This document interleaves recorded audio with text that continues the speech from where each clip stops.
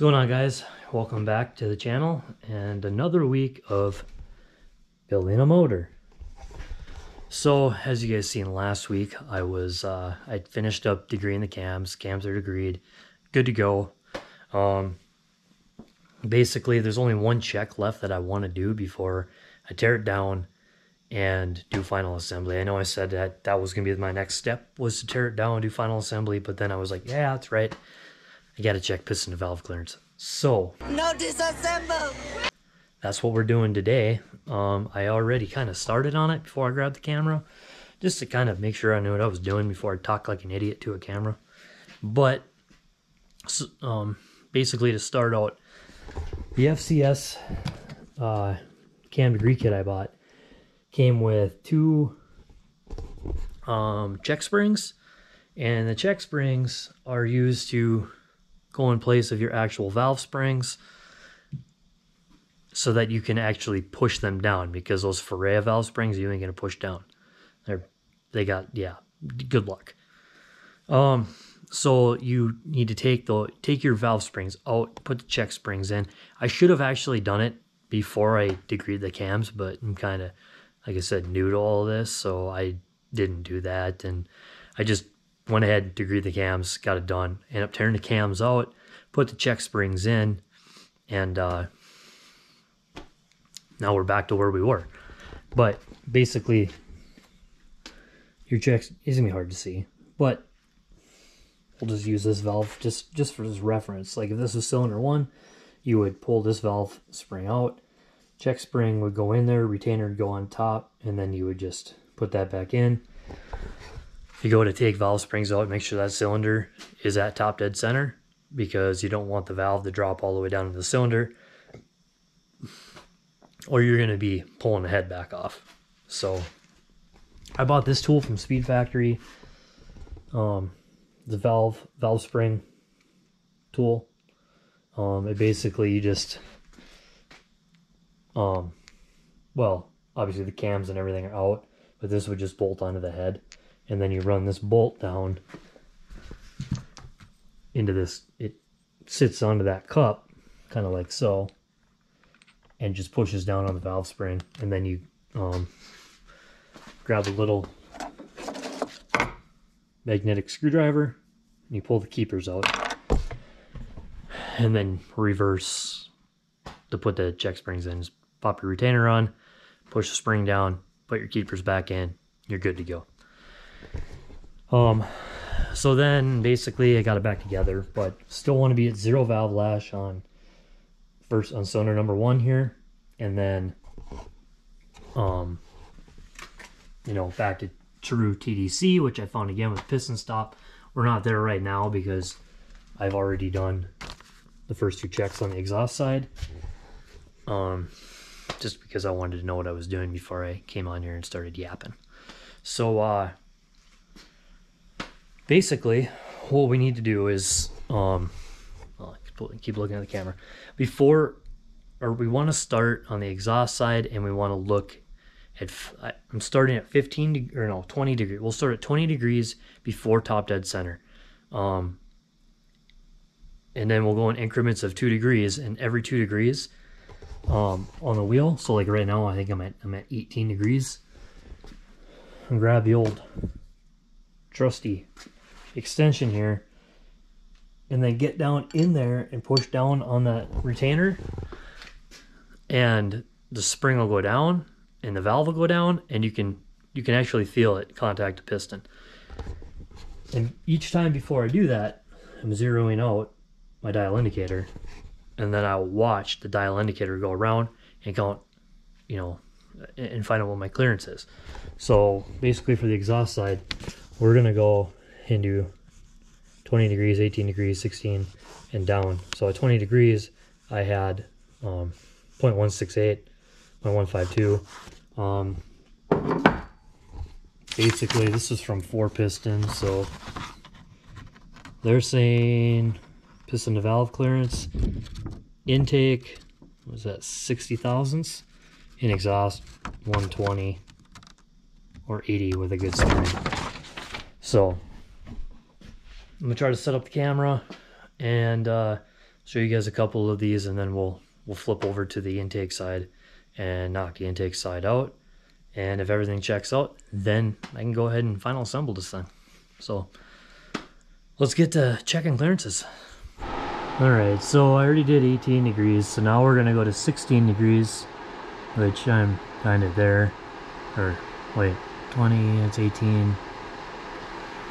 A little bit more. And that's about 16 there. So I'm gonna come up here, zero this guy back out, tighten that down.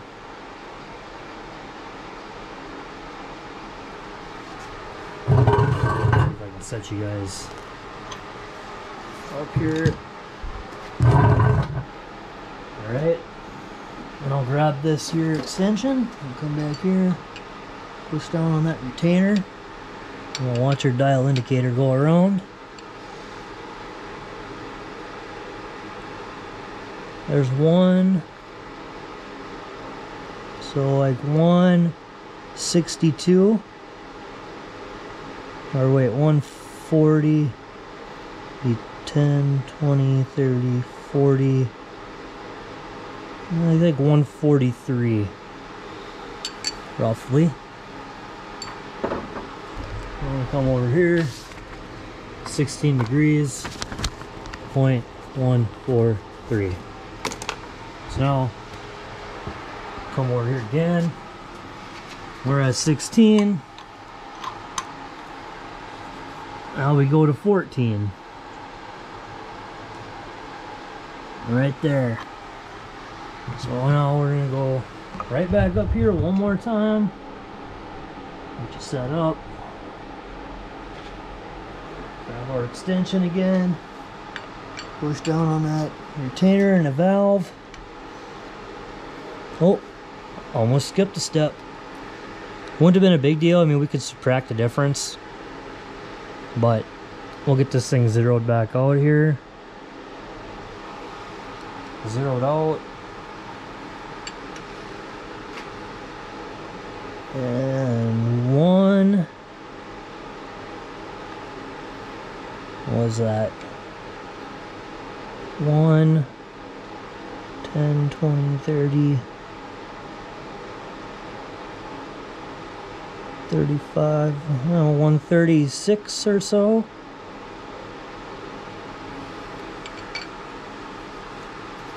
About 136. Then we'll go ahead, write that down again.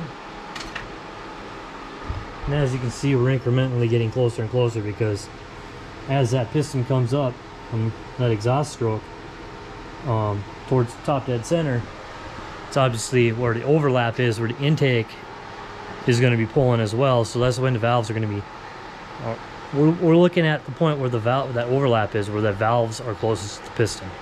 So I'm going to go ahead, get the rest of these. I just showed you guys a couple of them, and I'll show you guys on the intake side when we get over to the intake side. But I'm going to knock out the rest of the exhaust quick, because it'd be way easier if I'm just not running the camera back and forth. So stay right there, and we'll be on the intake side here in the next clip. Alright, so there's my exhaust readings, and going off of the spec from 4-piston exhaust, 120, 80 thousandths with good spring. Well, the tightest it got was 127 thousandths. So, I mean, we're good on the exhaust side. So now I go to the intake side. Now, the difference between the exhaust side and the intake side, we started 20 degrees before TDC and checked in increments of 2 degrees up till TDC. So now, for the intake stroke, we're going to start at top dead center and go 20 degrees after top dead center and get our readings every 2 degree increments. So, try to set you guys up here again. This time we're starting right away. I haven't done any of the intake yet. Alright, so going intake side here. At top dead center. Oops. It's 1. About 105. Give or take. Actually, you might want to zero that and try that again. Gonna be a pain in the ass here.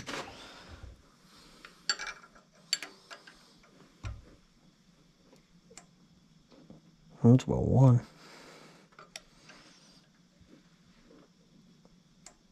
Yeah, I'd say it's right about 1. So, over here, write that down. 100. Now, go back to our degree wheel.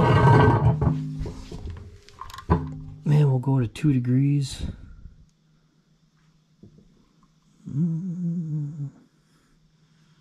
Ready to close. So tedious trying to move this thing and not overshoot it, especially when you're holding the GoPro. Now we're at 2 degrees. Grab my trusty guy here again, and we'll see where we're at here. Oh shit, I forgot to zero this. See guys, that's why you gotta take your time. Be a lot easier with the camera in my hand too. Alright. 1, not even, like 90, 94. Alright, so here, 0.94. And then same thing. I'm probably gonna set the camera down. I'm just gonna knock these out in increments of 2. Keep doing the same thing. It's pretty, I mean, if I sat here and did every one of them, you guys are gonna get bored. So I'm gonna knock these out. We'll look at the readings, and then yeah, we'll see if we're in spec on this side. Stand by. All right, so I got the intake side done, and it looks like the closest we got was at 8 degrees. We're at 75 thousandths, which our spec was intake 60 thousandths. Therefore, we are within spec, more than enough. Piston and valve clearance is a-okay and good to go. So now it's just a matter of turning this thing down, getting the cams out, and putting everything back together the way it's supposed to be. Timing this motor and being done. One final assembly. So I gotta tear it down one more time, put it back together one more time, and it'll be ready to go in the car. And then it's just a matter of me getting my transmission done. But appreciate you guys watching. If you liked the video, give it a thumbs up, share it, leave a comment, do all that cool stuff. And I'll see you guys in the next video. Peace.